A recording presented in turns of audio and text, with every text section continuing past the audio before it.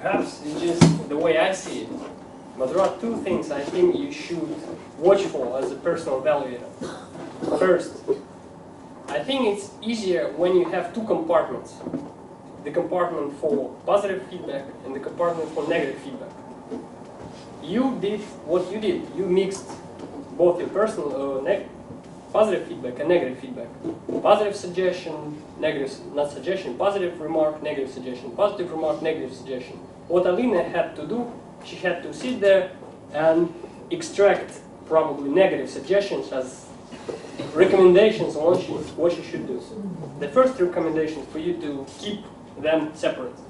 The second thing is, I wrote to you before the meeting that perhaps for us to help the speakers develop, we should stick to the development program. Since Alina delivered her fourth project, the objectives were for her to use rhetorical devices, and watch her word choice, and also take care of her purposes and structure. Body language and moving around the stage is part of body language, is in the fifth project. While your remark was reasonable, I think perhaps next time you should keep to objectives of respective project.